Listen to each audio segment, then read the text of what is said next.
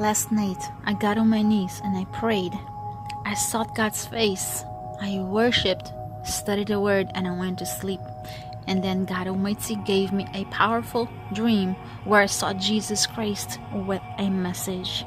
In this dream, I was sleeping somewhere outdoors, looking up to heaven, when suddenly I saw a very bright star in the form of a cross.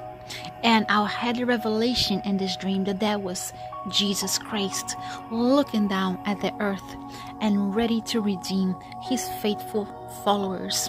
And in this dream, I saw that he was getting closer and closer to earth, meaning the time of our redemption draws near.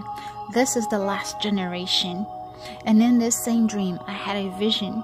In this vision, I saw Jesus Christ, Yeshua, coming with power and great glory. And every eye saw that he is the King of Kings and Lord of Lords.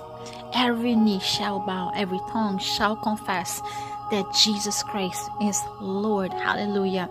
And then in this same dream, as I was looking up at Jesus Christ, knowing by revelation that there was Jesus Christ, I said, Jesus, I love you. In the power of God, the presence of God was very strong.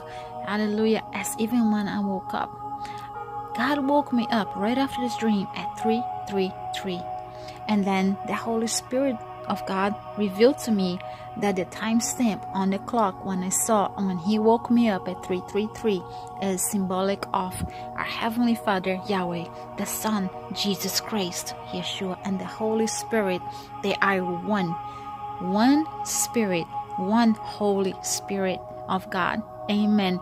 Jesus Christ is God. He is Lord of Lords, King of Kings, and there is no way to heaven besides him. He is the way, the truth, and the life. Amen, my friends. We need to deny ourselves daily, pick up our cross, die to self daily, and follow him. Amen. Time of our redemption draws very near. Bible prophecies are being fulfilled extremely rapidly. Let's humble ourselves, forgive everyone, love everyone unconditionally, and be ready for our redemption. Prophesy, preach, lead others to Jesus Christ.